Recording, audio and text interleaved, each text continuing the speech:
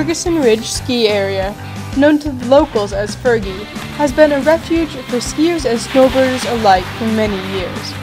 However, the ski area hasn't always been in its current location. The first ski area in Wallowa County opened in 1939 at Stanley Hill. It ran for many years, operating simply with a rope tow. However, space soon became an issue.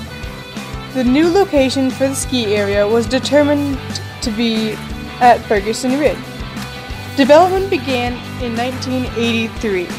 The rope tow was installed, and in the winter of 1983, Ferguson Ridge Ski Area opened for its first ski season.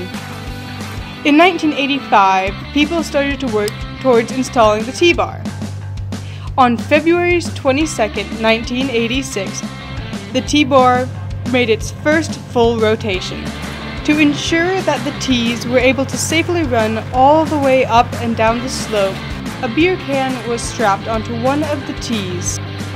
Since then, the T-bar has been used as the main way to get skiers and snowboarders up the slope. It has also seen some interesting uses, such as towing lawn chair racers up the hill. Lawn chair racers are made up of a lawn chair and some form of ski or snowboard. They are an integral part of the Fergi Fest, the annual end-of-the-season party at Fergi. It is a time to eat, drink, and have fun. There are many races at Fergi Fest, such as the lawn chair race, both kids and adults downhill races, and a golf race. The lawn chair and downhill races are both fairly simple in concept. Whoever gets down the hill the fastest wins. However, crashes are fairly common, especially on the lawn chair race.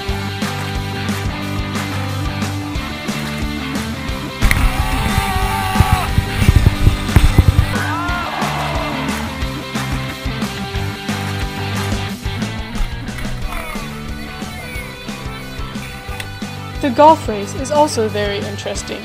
Each contestant receives a golf club and a tennis ball.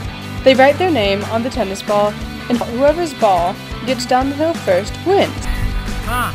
It's not as easy as it might seem. However, people always maintain a good attitude. After all, Fergi Fest is, first and foremost, meant to be fun. Wow! I already lost my ball! Oh well! Fergi has always been a place for people of all ages to get outside and enjoy the snow. Children especially have benefited from growing up on the slopes and learning how to enjoy the outdoors. Hopefully Fergi will remain for many generations to come.